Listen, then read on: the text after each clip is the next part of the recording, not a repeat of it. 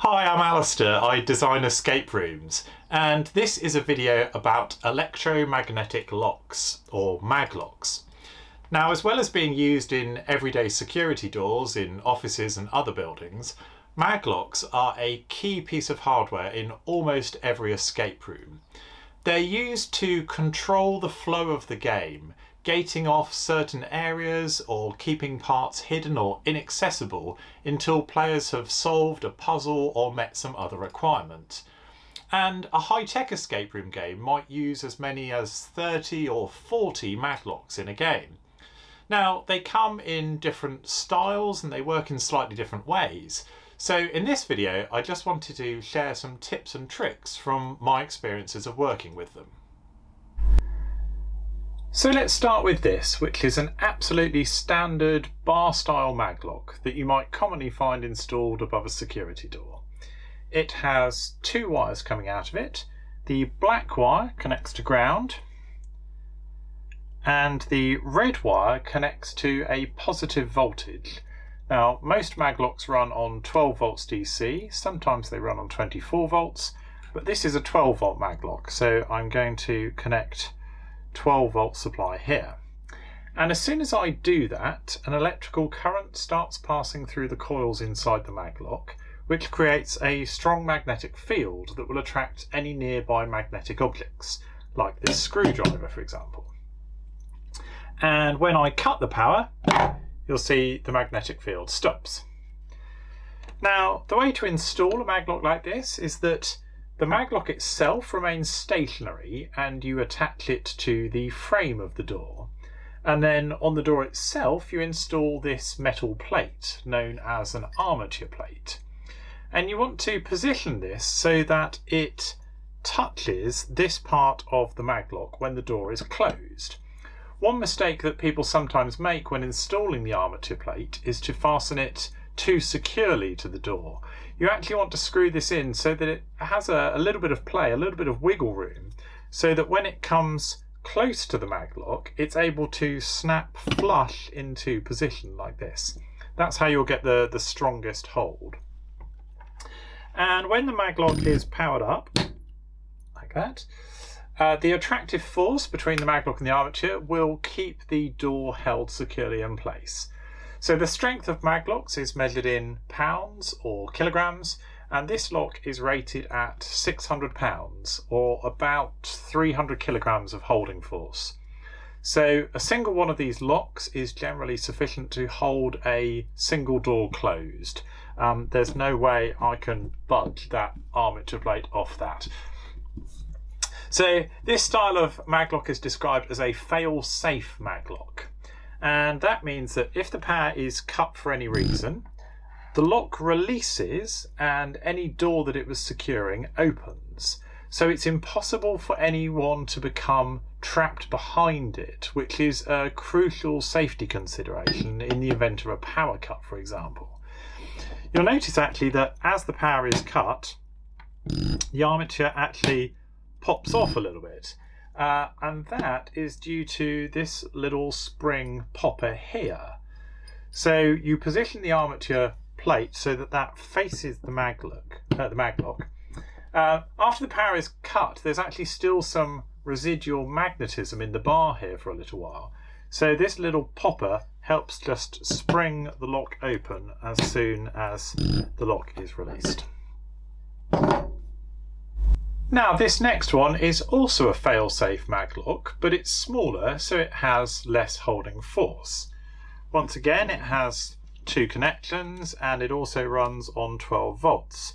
So if I power this up like that, you'll see that I've got the smaller armature which will stick quite securely onto there. This one has a holding force of about 150 kilograms.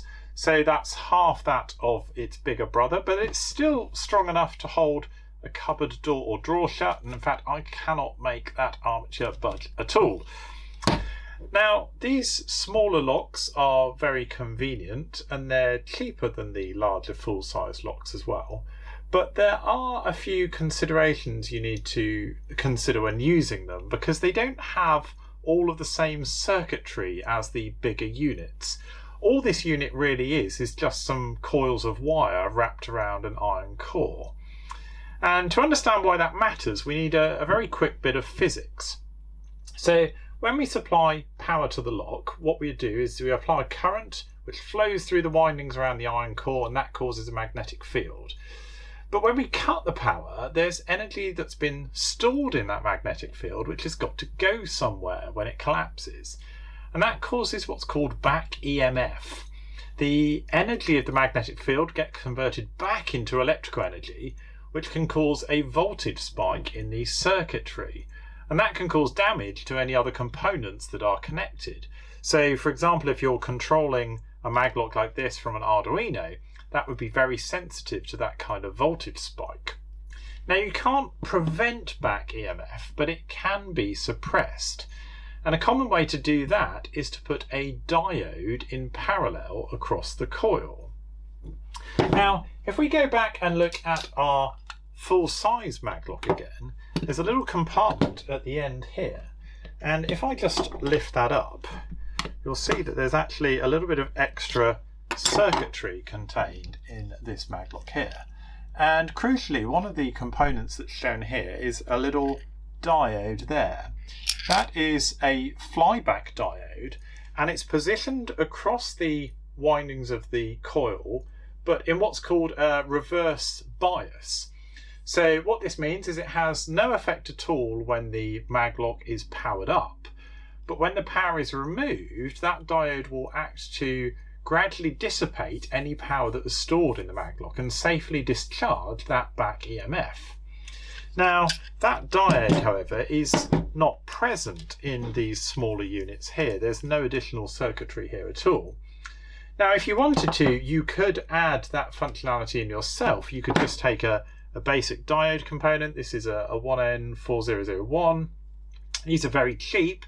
And what you could do is you could make yourself a little Maglock driver circuit that had the cathode of the diode. So that's the end with the stripe.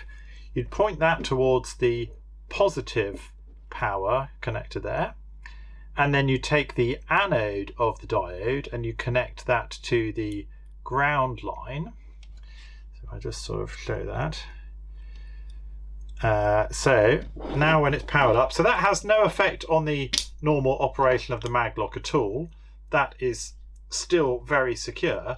But what happens now is when the power is cut, the voltage that was stored up, that was released when the magnetic field collapsed, is now able to pass through the diode, which is reverse biased, remember, and that is able to dissipate safely. Now, if that's too much of an effort to do, then obviously you can invest in the slightly more expensive Maglocks that have that kind of additional circuitry ever built into it. Okay, so now let's take a look at a completely different style of lock. This is a cabinet style Maglock, and it works in the opposite way from the previous locks. Its default state is to remain secured, and you have to supply power in order to unlock it. So this is described as being fail secure, in the sense that if there's a power cut for any reason, the lock will remain locked. But that means it's absolutely critical that you never use these locks to secure a physical space that a person could get trapped in. Only use them for securing drawers or small compartments. But one of the great things about them is, because they don't require continuous power to remain locked, they're great for being used in portable battery-powered props, since power is only needed to be applied briefly in order to unlock it. So to understand how these work, I'm going to take the cover off and show you the insides. So what we have here is a catch on a spring. And when you push the latch into the Maglock, so this would be attached to your door or whatever object it is you want to secure, and that pushes that catch there back until it catches on this point here, like that. And at this point, rather than relying on any electromagnetic force, this is a purely mechanical lock here. That latch is completely caught here and we cannot remove the item at all. In order to do so, we have to lift this latch up here, which will allow this to be released, and the catch will be ejected. Now I can do that manually by pressing down on this bar like this. You'll see, and it comes out. And in fact, as a useful note, if you ever do make use of these Maglocks in your props, it's very useful to be able to get access to that little bar there, because that's how you can always manually release them in the event of a power cut or failure or something like that. But in terms of activating them electronically, to make them an electromagnetic lock, we need to use this solenoid here. So just as in our bar style locks before, this is powered by 12 volt power supply. So if I connect ground to the black line here, and then I have my 12 volt line here, when I attach this, what's going to happen is it's going to cause the solenoid here to contract, and that is going to pull the bar down just as when I pressed it with my finger, and that is going to eject the catch like that. Now you'll see that I can repeat that by just activating it like that. It won't do anything until the catch is reloaded again like that, and then every time it will spit it out. Now you'll notice that I only need to apply power for a very brief amount of time, well under half a second, in order to eject that catch. And in fact, not only do I not need to apply power for very long, but it's important that you don't apply power continuously, because these solenoids simply aren't designed to run on continuous power. If I held the power down like that, quite quickly this solenoid would heat up, and then eventually it would fail and be permanently damaged. Now, if you're controlling the lock from a microprocessor like an Arduino, it's quite simple to control a brief pulse of power and then cut it off again. But what if you were triggering this manually from a trigger, let's say, that a button a player was pressing? How would you prevent the situation where the player just kept the button held down and continuously supplied power? How would you prevent damage to the solenoid? Well, fortunately, there's a solution for that. So here's another Cabinet Maglock that looks almost exactly the same as the last. The only difference you might notice is that instead of having one pair of wires coming out of it, we have the red and black as before, and we also have this white and green pair. So in normal operation, this Maglock works exactly the same way as the last one. It's a fail secure Maglock. You can push the catch in the end there, and you can either release it by manually pressing down there, or if we connect ground and a 12 volt power supply, it will eject the catch. So let's take a look inside and see how this one differs. And what we have is exactly the same as before. We've got a solenoid here, and that's what's connected to the red and black wires. And as before, when you connect 12 volt across the solenoid, it contracts, that pulls down the catch, and that would release the lock. The difference is that we now have this white and green pair of wires going to a micro switch here. Now, normally this is held in place by the top cover, so it's come out of line slightly. I'm just going to hold it there, which is where it would normally be. And the point is that this micro switch touches the anvil of the catch here, so that when the lock is engaged like that, you can see that the lever arm here on the switch is opened, and when the lock releases, that pushes back, it ejects the catch, but it also pushes down on the switch here.